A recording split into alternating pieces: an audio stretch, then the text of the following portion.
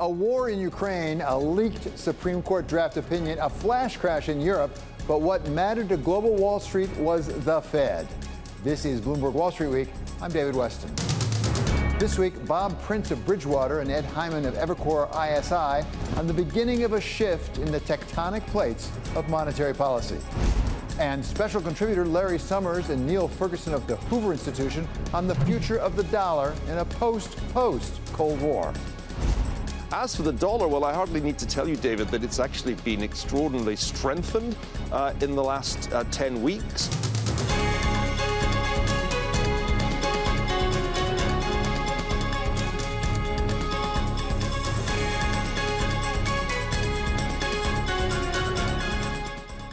We had a week full of surprises, from the unprecedented leak of a draft majority opinion on abortion.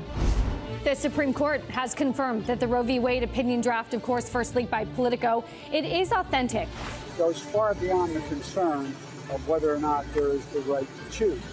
Last night, a shocking new breach, almost certainly in an effort to stir up an inappropriate pressure campaign to sway an outcome. To a flash crash in Europe that made 300 billion euros disappear, or at least for a few minutes. Citigroup says its London trading desk was behind Monday's flash crash in Europe. Shares across the continent tumbled after a sudden 8% decline in Swedish stocks. Citi says one of its traders made an error when inputting a transaction. But in the end, it wasn't what we didn't expect that drove the week. It was what we did expect.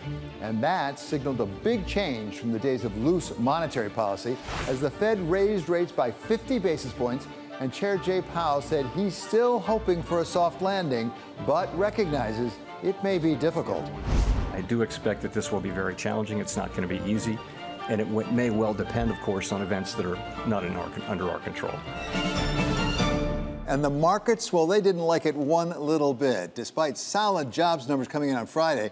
But equities shooting up after the Fed's announcement on Wednesday, only to shoot back down on Thursday with some more sell-off coming on Friday. And it was the NASDAQ that got hit the worst, down over 1.5% on the week, while the S&P fell for the fifth straight week, marking the longest losing streak in a decade and hitting its 19th new low this year alone, while bonds reflected all the angst that the Fed tightening triggered, with the 10-year yield adding over 20 basis points for the week, ending up at 3.13. To help us make some sense out of what was a tumultuous week, welcome now Bob Prince. He's co-CIO of Bridgewater Associates, and Ed Hyman, chairman of Evercore ISI. Welcome to both of you. Great to have you here. So, Ed, I want to start with you because I watched your video from a couple days ago, and you said you've never seen in your career, and it is quite a career, one of the original people on Wall Street, we're going to say, you've never seen this kind of disconnect between the markets on the one hand and the economy on the other. Well, I'm catching up. I'm beginning to figure it out. So what happened this week, you mentioned the 20 basis point increase in bond yields. And I see now that's the problem. And I've gone back really since then. I've looked at 1987. And bond yields just went straight up. They went up to over 10%. They kept going up. And they went up so high, they finally killed the stock market. And so that's... I'm sort of getting it. And in that period, the economy was fine. Even when the market went down 30%, the economy stayed fine. And the Fed finally had to back off. But that's the issue. And, you know, that issue is being driven by inflation worries. And the price of oil was up, I think, $5 this week. It's not made a new high, but it's moving back up. And so there you have it. The economy's good. Earnings are good. Earnings have come in strong for the first quarter, but rates are going up, and inflation's a worry. And you know, Larry Summers is on your show. I've been with him all the way on inflation's not transitory, but that's the issue right there. So Bob, Ed says that's the problem. Is it also the solution? Because if we really have a lot of inflation, don't we have to tighten monetary conditions? Don't we have to get the yields up in order to get our arms around the inflation? Yeah, well, we think we're at the beginning of a process. We're at the beginning of a challenging period. The markets have discounted a tightening, but there hasn't really been a tightening yet. So we're going to find out, as the Fed plays the game, we're going to find out how they play it. They're probably confronted with the most challenging set of circumstances in the last, 60 years, 50, 60 years, since the 70s, which is a monetary inflation. The inflation that we've experienced in the last 20 years is what we might call a cyclical inflation. You get, strong growth, low unemployment, you get a little bit of inflation, they tighten preemptively against it. But by and large, money and credit growth was relatively stable. Nominal growth was not too high. What we have now is a monetary inflation, which was brought about by the injection of a massive amount of money and credit into the system, which is now getting spent in the form of nominal GDP, nominal spending. And that nominal spending is way more than the output, and as a natural result of that, you get prices going up. So as you play that out going forward, it's become a self-reinforcing process. We've got a self-reinforcing inflation cycle going on, which is due to monetary considerations. And so what's going to be required to reverse that would be to reduce money and credit, comparable to the money credit that was put in. The challenge when you have a monetary inflation like this is it becomes very difficult for the Fed to simultaneously get the inflation rate that they want and the growth rate that they want. So you typically then have to err on the side of, to have the growth rate you want, you accept too high of inflation, or if you fight inflation, you get a recession. So we're just in the beginning of that game right now. So, and how much of that are we doing already? I mean, you've pointed out in your charts the M2 is actually coming down. It had been growing dramatically. It's starting to come down already. They're about to start selling off the balance sheet, taking some out that way. Are we already on our way to getting our arms around inflation through really getting control of the money supply? So, David, you shouldn't have Bob and myself on this show together, because what you just laid out, as you know, I agree with 125%. We had a huge increase in the checks to people. The balance sheet went up like crazy, and that manifests itself in a huge increase in the money supply. And now we're just trying to figure out how to get rid of that thing. So it got up to about 30% on a year-on-year basis, and in March it was down to 10%, and I would guess in April it's probably 7%. So we've already done quite a bit because we're not sending checks out anymore. And the balance sheet's going to start to run off now. So we've made some progress. And I'd say, Bob, that I've been surprised at how much has happened with just a 1% funds rate, no shrinking of the balance sheet. Suddenly, mortgage rates up 250 basis points. The dollar's up 15%. And the stock market's down almost 15%. And some stocks have been, really, they're down 50 or 70%. So are the markets doing part of the Fed's job for it? Oh, yeah, for sure. But probably not enough. Ed raises the point that the financial markets are much weaker than the economy. That's kind of the reverse of where we were for a while, where the financial markets were much stronger than the economy. And that does relate to the kind of things he's talking about, where, if you take something like money supply is not growing like it was. The Fed's not injecting money as they were. They're going to be drawing it out. But if you look at an economy, we sort of look at it in a very simple way, which is there's a total amount of sources of funds, and then there's where they go, the uses of funds. And the sources, there are really only three sources of funds. You've got the money supply, you've got credit, and you've got income. And that goes into spending, and it goes into financial markets, and then there's a residual that sits out with the Fed. And what's interesting is that different things go in different places. When you inject money in the system, it tends to go into the financial markets. Credit tends to go into spending. So what we've got going on right now is the tightening has reduced the flow of money into the financial markets. So we've got a hole in the bond market. We've got yields going up, but the credit is going into spending. So spending is staying high, but interest rates and price are going up and prices are going down. It's the opposite of where we were. And this is going to be a real balancing act, because if you're the Fed and you tighten and the stock market falls and the bond yield goes up, but the spending and the inflation continues, how do you play that game? It's not going to be easy. So, Ed, we did get jobs numbers for the United States on Friday at the very end of the week. We're still creating a lot of good jobs. Is that helping or is that hurting? We've got a lot more jobs. That would increase actually the amount of money people have to spend. Wages are going up. So is that helping or is that hurting? Well, that's a good question because, the Fed wants the economy to slow down. And so this is one of the good news is bad news programs. But employment, when you sit down and think about the economy, it's very complicated, housing, capital spending, credit expansion.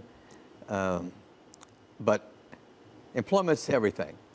And whether you work for Bloomberg or Bridgewater or a casino, you count it in employment. And employment is definitely strong.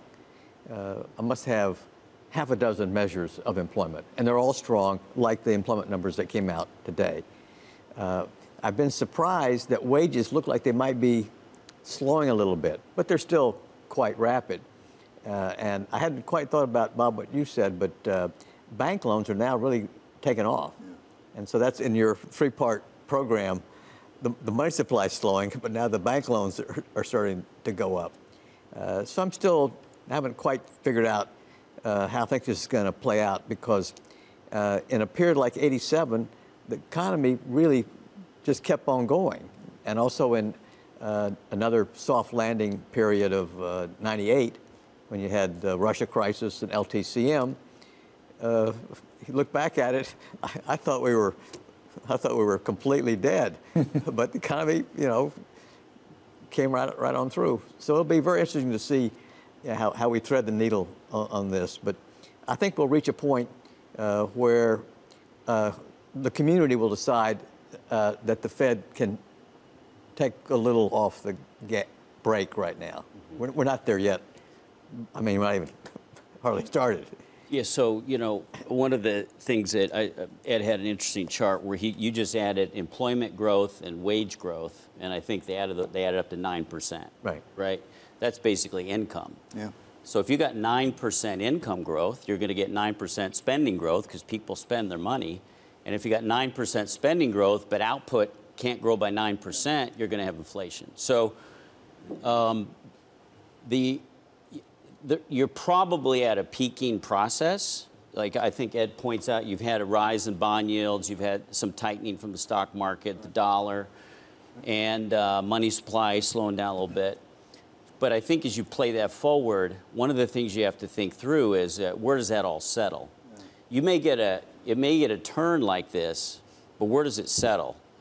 And if it settles at an inflation rate of 4 or 5%, is that going to be accepted by the Fed?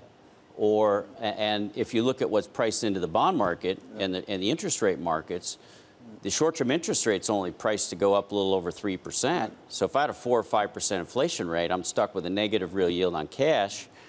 And the inflation rate that's priced in for the future is only 2.7.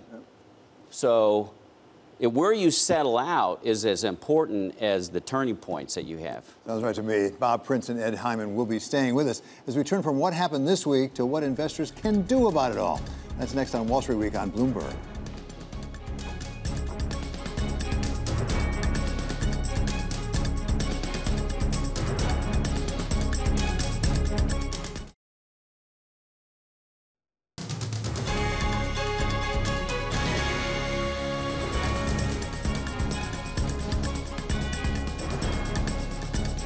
This is Bloomberg Wall Street Week. I'm David Westin. Ed Hyman of Evercore ISI and Bob Prince of Bridgewater Associates have stayed with us as we turn our attention to what investors can do with the uncertainty and change that they face just about everywhere they turn right now. So, Bob, let's start with you. Goodness knows you're responsible for a lot of investment.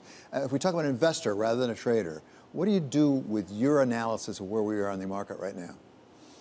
Well, the first principle is diversification, right? So if you have a diversified portfolio, you could just sort of go through the ups and the downs and you be confident about the other side. And then if you want to tactically move around that, you can do that. So first things you have to start with a diversified portfolio. And the problem is most people don't have a very well diversified portfolio. If you have even stocks and bonds, let's just say you have a balance of stocks and bonds, if we're headed into a stagflation environment, and I wouldn't say we're there yet, but we're on the cusp of that. Stagflation meaning high inflation with low growth. That's actually, if you go back historically and you study stagflations, the worst asset in a stagflation is equities. It's even worse if you're in a stagflation and you get an aggressive tightening of monetary policy. We're somewhere in the vicinity of that. So equities by themselves is not a safe place. It may work out, but it's not a safe place and it's not diversified. But even to hold bonds, bonds do poorly in stagflation because of the inflation problem and the tightening of monetary policy. Cash does very badly. Cash is not safe because you lock in a negative real yield on cash and you have basically assured wealth destruction. So you need some way of benefiting from a rise in inflation to at least balance those two forces. And so whether it's inflation index bonds or whether it's commodities, a diversified basket of commodities, you need to get that kind of diversification in the portfolio. And I think within the equity market, there's I think the thing you really need to pay attention to is the cash flows of the assets. We've been in an environment where cash flow didn't matter too much. It was, where are things going to play out 10 years from now? But if you're in an environment of high nominal growth, that spending will be the income to companies, and that income will be profits. And so in the short run, you'll face risk from the tightening. But over time, if you're invested in equities that have a reliable cash flow stream, Warren Buffett said in the short run, the stock market's a voting machine. In the long run, it's a weighing machine. That's because cash flows accumulate over time.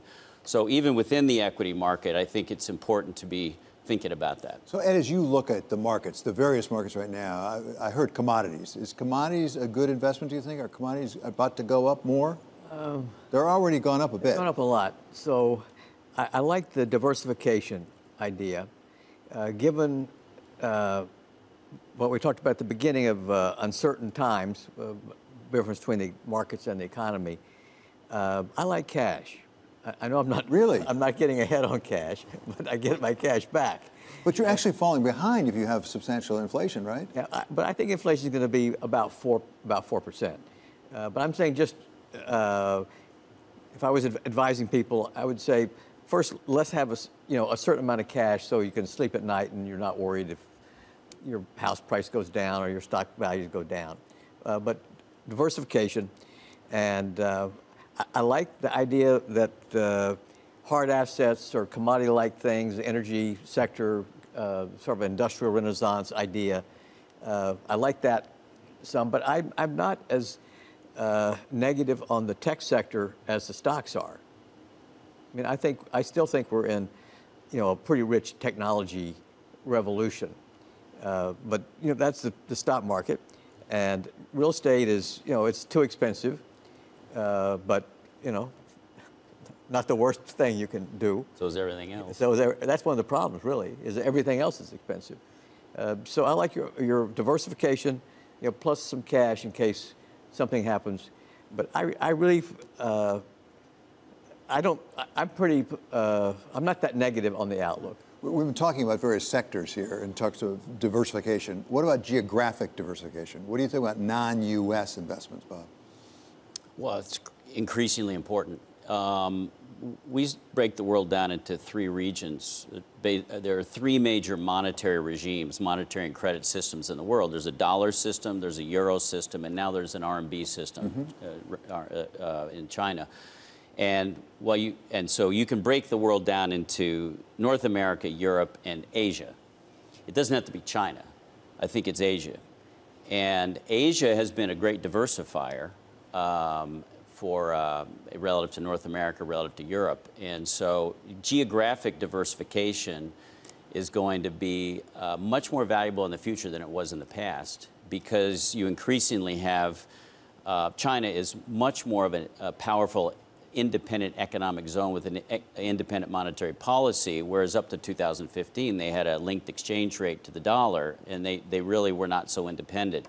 but they're driving themselves to be much more of a, the domestic economy is the mainstay. And so the more they have an independent economy, independent monetary system, and that'll spill over to the rest of Asia, geographic diversifications can be really important. Just quickly here at the end, independent, but how independent? Do you have to be concerned with the de-globalization of the Probably. globe? That keeps the inflation rate a little bit higher. But David, I'd like to say that, not exactly related to this, but boy, we have a really funny economy where Europe and China are in trouble and the U.S. is doing pretty well. Well, that's for sure. We saw that with the Bank of England just this week, basically projecting stagflation, or the equivalent of stagflation, it looked like. It's a practical matter. Thank you so much. Really great to have the two of you here. I hope you come back. This is a great conversation. That's Bridgewater's Bob Prince and also Ed Hyman of Evercore ISI. Coming up, we'll take a look at what's happening next week on Global Wall Street.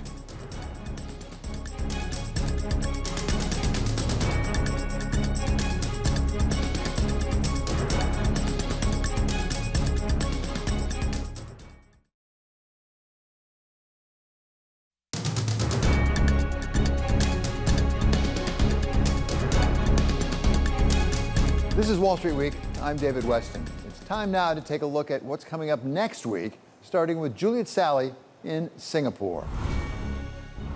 Thanks, David. This week's Philippine election is a key watch for investors in Asia, with the winner needing to navigate shifting relations in the region. The son of a late dictator, a champion boxer turned senator, and a movie star turned mayor are among the mostly male candidates vying to succeed President Duterte. The frontrunner is Ferdinand Bongbong Marcos Jr., son of the exiled former president, and Imelda Marcos. The only female in the race, opposition leader Leni Robredo, has promised to take a tougher stance towards China and is the investor pick to oversee the economic recovery amid rising inflation. Now over to Danny Berger in London. Danny? Thanks, Juliet. For this coming week, the focus will specifically be on how the energy story in Europe unfolds in the context of the war in Ukraine. Over the previous week, Ursula von der Leyen announced a full EU ban of Russian oil. What exactly will that look like? How do they wean themselves off Russian oil by the end of the year, as had been declared, because it is a region that is so dependent on Russia? So we'll be looking for any details of that, as well as any response from Russia and, of course, any response in the energy markets. Now over to Romain Bostic in New York. Thanks, Danny. With more than 80% of the S&P 500 having reported earnings, a clearer picture is emerging about the health of the nation's largest companies. Next week, about 3 dozen S&P members will report, including Tyson Foods, Disney, Walmart, Target, Home Depot, and Deere. But there also will be a wider swath of hundreds of small and mid-cap companies in the Russell 2000 that report. Some of the more notable names include energy companies like Duke, department stores like Macy's, and discretionary stocks, including Callaway Golf. Economic data on tap will center around Wednesday's release of the Consumer Price Index for April. Economists expect a second straight month of inflation running at 8+% year over year. That would complete a full 12-month cycle where inflation has run multiples above the Fed's 2% target. And finally, keep an eye on Facebook's parent company, which has staked its future on the metaverse, but it still sees a need to stay grounded in the physical world. It plans to open its first ever brick-and-mortar store next week, but it's largely to showcase hardware devices to help you plug in to the alternate reality that Facebook is trying to create. David? Thanks to Juliet Sally, Danny Berger, and Romain Bostic. Coming up, cutting Russia off from the global financial system. Are we driving people into the arms of crypto? We talk about the post-Cold War world with special contributor Larry Summers of Harvard and Niall Ferguson of the Hoover Institution. That's next on Wall Street Week on Bloomberg.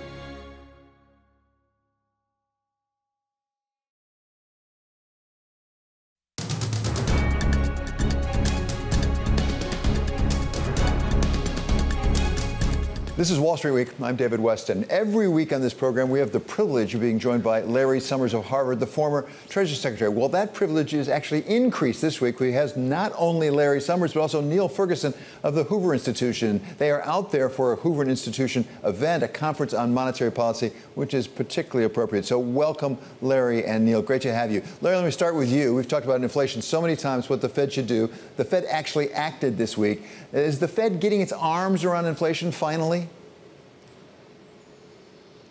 I think the Fed's moving in the right direction. I think that's a good thing. Whether they're moving strongly enough and whether it's going to be enough to bring inflation durably under control, I think is still very much in question. You know, the labor market is looking very, very tight. The JOLTS data showed even higher ratio of vacancies to unemployed than we'd had before. And so I think there are still very real challenges ahead of us.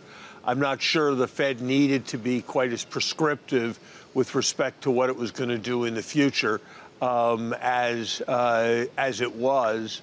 So I still think we've got a very difficult challenge ahead of us, and we're still in very turbulent waters. Well, to that point, Larry, were you surprised when the chair, Jay Powell, essentially took off the table 75 basis point rate hike?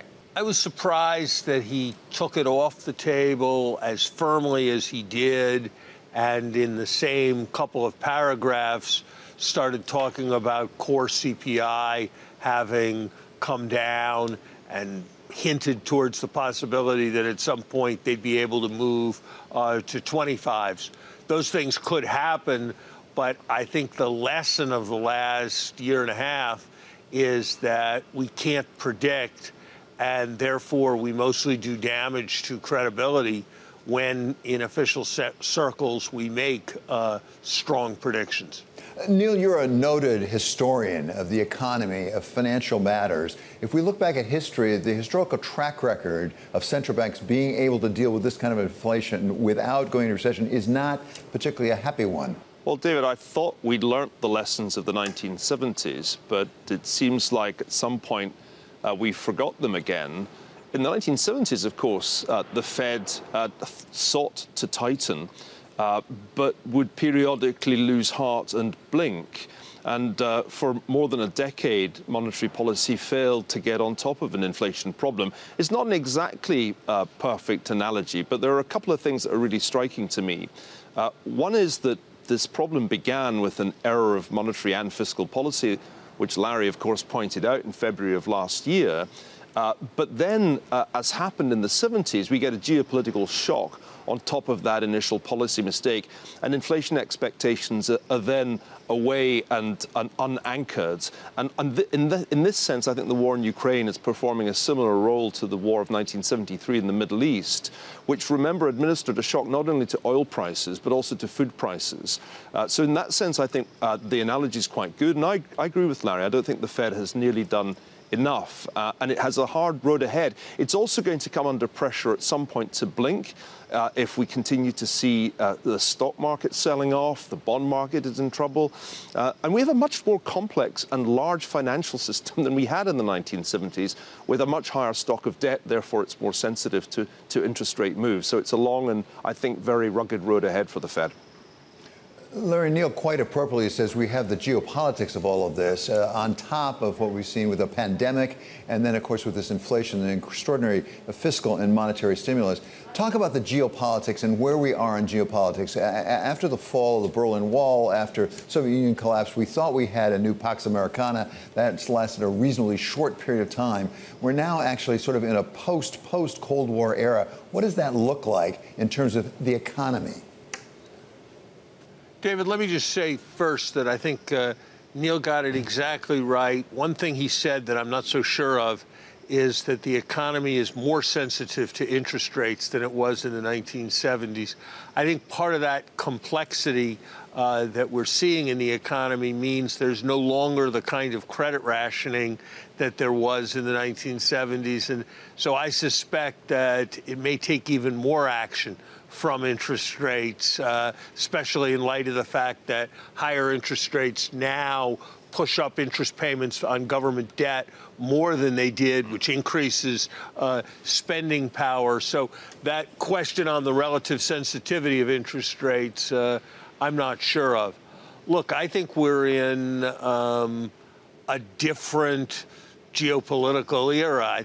You know, at some point we'll call it something, rather than just calling it the post-Cold War era. Larry, I don't Cold War II. I mean, we're kind of in Cold War II. Neil thinks it is Cold War II. He may well turn out to be right in that judgment. I have a sense that it's going to be more multipolar than Cold War I was. I think that the single most neglected fact of the last decade was the 38 meetings that took place between Premier Xi and Premier Putin. That's more than in a decade the U.S. president has ever met with any head of state from any other country, and it's not like China and Russia are close to each other. And so that kind of realignment is a big deal. What's also a big deal now, and I think a much bigger deal than it was during the Cold War, is that there are these global security threats like climate change, like proliferation, like terrorism, that make the equation much more complicated than it was during the Cold War. Neil, obviously Russia looms large right at the moment. There is a war going on, after all, in Ukraine, and the world in various ways is responding to that. But I dare say when it comes to the economy, U.S. relations with China will be much more important going forward. What is going on with China right now? Larry talked about the relationship with Russia, but also in its economy itself, as it continues to have lockdowns, it continues to have a lot of troubles. How bad off is the Chinese economy? Well, David, let me start with the Cold War II analogy. My point is that in this second Cold War, China's the senior partner and Russia's the junior partner. At the beginning of Cold War I, it was the other way around, but they were just as close at the beginning of the first Cold War. And in this Cold War, the hot war has broken out in Europe, in Ukraine. In the first Cold War, it was Korea. So I think there's really quite a good analogy here. The problem for China is that amidst this geopolitical crisis, they're still battling COVID. And after the hubris of claiming that they had solved the problem, unlike us incompetent Westerners, they now face nemesis in the form of the Omicron variant, which their zero-COVID policy is really struggling to contain. So if you look at mobility data in China, it's not quite as bad as it was in early 2020, but it's pretty bad. And so the Chinese economy is really in an extremely impeded state because of the restrictions that they're having to impose, not only in Shanghai, but multiple cities. What's interesting, and I'd like to throw this at Larry actually, is what does this mean for inflation? I mean, my sense is that the reduction of Chinese demand for oil is probably on net good from the vantage point of those worried about monetary policy and inflation, because it takes a little bit of the heat out of demand for oil and therefore the price of energy. I don't know if that's your view, Larry. My guess is that China is going to be less big deal for inflation than many people think, because there are two effects. There's the demand destruction for commodity effect that you mentioned, and there's the interfered with supply chains effect that others focus on. I can't figure out which one's bigger, and since I can't figure out which one's bigger, I kind of suspect they're probably not that far from being in equipoise. I do think there's a chance that if China gets past this, you're going to see some big surge in demand from China for oil before you see the supply chains fix themselves completely. And I think that the effect of everybody trying to shorten their supply chain is going to be permanently at least a little bit inflationary. Okay, Larry Summers and Niall Ferguson will be staying with us as we turn to the specific question of how the geopolitics may be affecting the world monetary order. That's coming up on Wall Street Week on Bloomberg.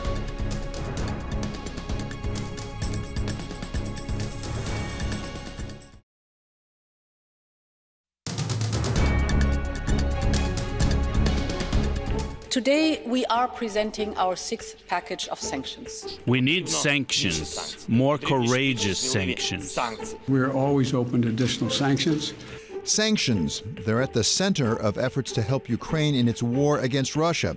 And as Citi CEO Jane Fraser explains, excluding Russia from the world financial system is key. We're separating a G20 country from the financial markets, and we're separating them from the supply chain in response to what they've done. I think because it's sending a lot of concern to many other countries around the world, and they're concerned about therefore putting all their eggs into the Western financial order basket. Some have questioned whether those concerns about the Western financial basket could undermine the dominance of the U.S. dollar. But as former IMF chief economist Ken Rogoff of Harvard notes, there's little evidence of that, at least so far.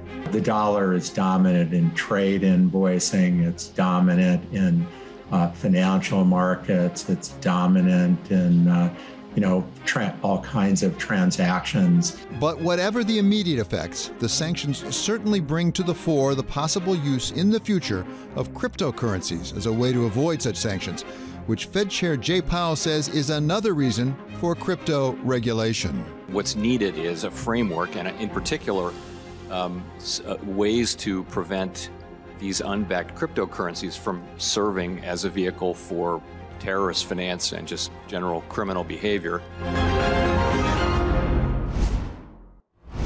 Still with us are Larry Summers of Harvard and Niall Ferguson of the Hoover Institution. So let's pick up on this question about what the sanctions we've seen imposed on Russia might mean for the world monetary order. Niall, you wrote a terrific piece for Bloomberg, I must say, addressing this question and the possibility that it may change the world order the way prior conflicts and disasters have affected world order.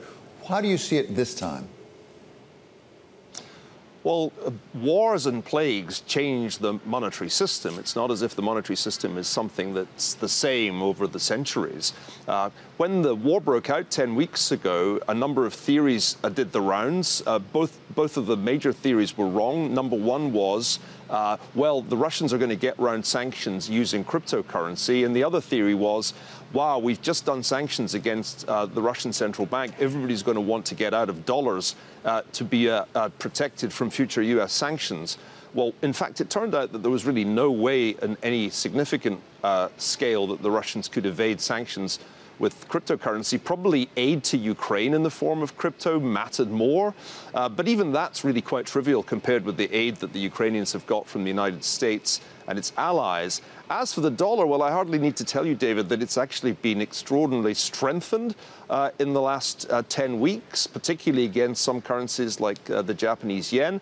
But that doesn't really have a whole lot to do with the war. I mean, to some extent it does in the sense that in risk-off situations, people turn to the dollar. But I think more importantly, the Fed is tightening and not all other central banks are keeping up with it. So I think there were a couple of wrong theories. I think the really interesting question to ask is not so much, is the dollar one day going to be replaced by another fiat currency? I mean, that debate has been going on throughout my entire lifetime. It was happening in the late 1960s. And I think it's the wrong question. As long as there isn't a comparably large and liquid, attractive currency, at this point, the only potential contender would be the euro in terms of scale. But I don't really see that challenge as being a successful one. So the dollar is the dominant fiat currency in the existing monetary system. The question is, does technological change and the advent of new forms of electronic payment create an opportunity for alternative payment rails to the ones that are dominated by the dollar? I think that's an interesting question. And that brings us back to China, because it's China that's really been pioneering new forms of electronic payment, including, of course, its own central bank digital currency. And Larry, I wonder if there's a connection between what Niall just said, the possibility of electronic payment systems, and something that we're hearing a lot of from countries other than the United States, which is a real concern not only with the general scope of the sanctions against Russia, but specifically denying Russia access to dollar reserves located abroad. We hear reports that China basically has summoned in their banks to say, how can we protect our reserves from that sort of thing? Could that have longer-ranging effects on the way we keep our reserves, the way we transfer our funds? Let me start by trying a historical generalization on Niall. Countries don't lose their power because their currencies deteriorate as central. They lose the centrality of their currencies because they lose their power. and that's then the least, and the currency is then the least of their problems. If I take your native land and the British pound, the British didn't lose their centrality because of what happened to the pound. What happened to the pound because of their loss of centrality. And I think that's how it always is. Would you agree with that? Yeah, I think that's right. The critical thing with the pound was that there was an alternative that was better. Britain's decline was paralleled by the rise of the United States. And so once Britain was really overstretched, which was already true in the 1920s and 1930s, in imperial terms and in fiscal terms, there was this alternative that was new kid in town, the US dollar. Whereas today, although you can see the US is in some ways overstretched and has a fiscal problem, there isn't really an alternative that you could immediately see as preferable. And this is a point that you've made, I think, quite rightly in your famous line, you know, the dollar is number one. What are the alternatives when, let me get this right, Europe's a museum, Japan's an elderly care home, China's a jail, and Bitcoin's an experiment? One of your best lines, Larry. Well, thank you for that. Thank you. Thank you for that one. Niall, I'm glad you appreciated it. Look, I don't think we're going to see a shift totally away from real-world currency to metaverse currency anytime in the foreseeable future, because I think there's still going to need to be a bridge between the two, and that bridge is going to be the dollar. Yep. I also think that it's hard to imagine that in a world where money becomes less legally governed and more political, there's going to be increasing trust in Chinese money. And so for those reasons, I think you're going to see the dollar remain central until you have seen other big surprises that are actually more important to the future of the world than whatever it is that's happening to the dollar. So I think of the dollar as much more symptom and much less cause than I think a lot of the discussion would have it. So point taken, Larry. It's basically the strength of the economy and the country involved more than anything else. But let's talk about the digital payment system that Niall talked about. Niall, specifically, it looks to me at least like central bank digital currencies are coming, whether it's China or whether it's Europe or whether it's the United States. When they come, does that increase the dominance of the dollar, take away from it, or is it just irrelevant, Niall? Well, I think we have to be a bit careful here. The central bank digital currency, the ECNY, that the People's Bank of China rather hastily rolled out in 2020, 2021, is primarily designed to make sure that just about every transaction in China is under the direct surveillance of the Chinese Communist Party. I don't see why we would want to copy a system like that, and I don't think that we should. Rather, I think it would be preferable if the United States allowed all the innovation that's going on in decentralized finance, in what's sometimes called cryptocurrency, to happen here in the United States. It's clear that the internet needs some kind of native payment system. Typing in your credit card number on random websites is not the way to go. And I think we're evolving that payment system. But as Larry rightly said, it's not an alternative to the dollar. We're still going to be paying our taxes and I guess most of our wages and salaries in dollars. It's complementary to it. It's not either or. So I don't think the US should unhesitatingly copy and paste central bank digital currency, especially not on the Chinese model. I think the question for the central bank, for the Federal Reserve is, how do we manage things so that all the innovation that's going on in decentralized finance is beneficial to the United States economy, contributes to economic growth, and doesn't destabilize the monetary system? And that's a very different question from, should we have a central bank digital currency? Okay, thank you so very much to Niall Ferguson of Hoover Institution and our very special contributor here at Wall Street Week, Larry Summers of Harvard. Coming up, one more thought from Bloomberg's Stephanie Flanders. That's next on Wall Street Week on Bloomberg.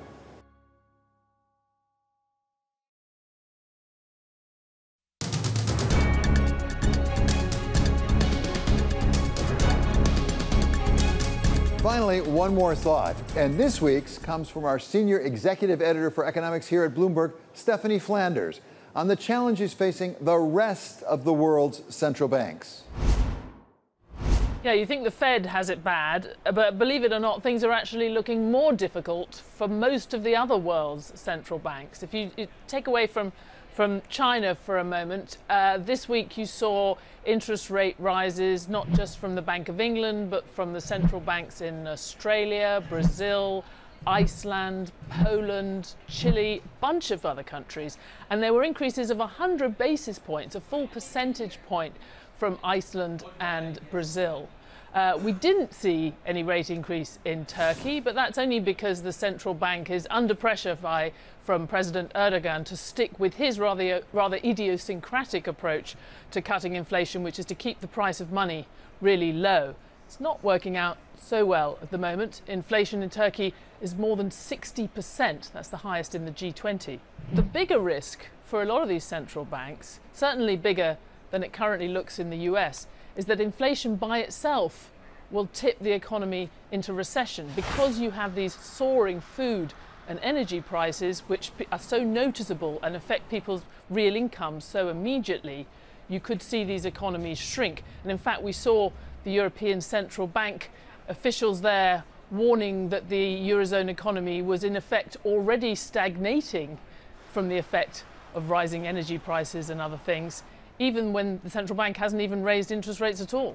I think the country with the worst of all worlds is Britain. It's facing, if you like, America's very hot labour market, rising wages, but it's also got a kind of Europe-style energy squeeze. It doesn't have those other sources of energy that the US has. So that, as the worst of all worlds, made a bit harder by the reduction in trade flows with the European Union that we've seen since the UK fully left the European single market just over a year ago. And that was all confirmed by the rather gloomy forecast from the Bank of England this week as it went for its fourth consecutive rate increase, but also produced forecasts showing inflation was going to hit 10% towards the end of this year, potentially, and that the economy might shrink next year. Although we tend to focus on the mistakes that the Federal Reserve has made and the bad hand that it's given itself to play, it's central banks in other parts of the world that will probably face the worst effects. And I'm thinking there particularly of developing countries who ran up a lot of debt as a result of COVID and are now going to see the cost of that debt potentially rise, even as their economy shrinks in the face of this real income squeeze from rising food and energy prices. The other takeaway is for the credibility of central banks. If you think over the last 20 years, support for the WTO has waxed and waned. We've worried about support for NATO. Now we look at the G20 and wonder whether that's broken as an institution. But through all that, central bankers have been the ones we trusted to get the job done. Now, the most important central bank in the world, the Federal Reserve, has failed in its one job, quite spectacularly so. And if we look around the world, it looks like with the help of COVID, with the help of spendthrift governments and certainly President Putin, but central banks collectively could end up not just cleaning up that mess, but actually making it a lot worse.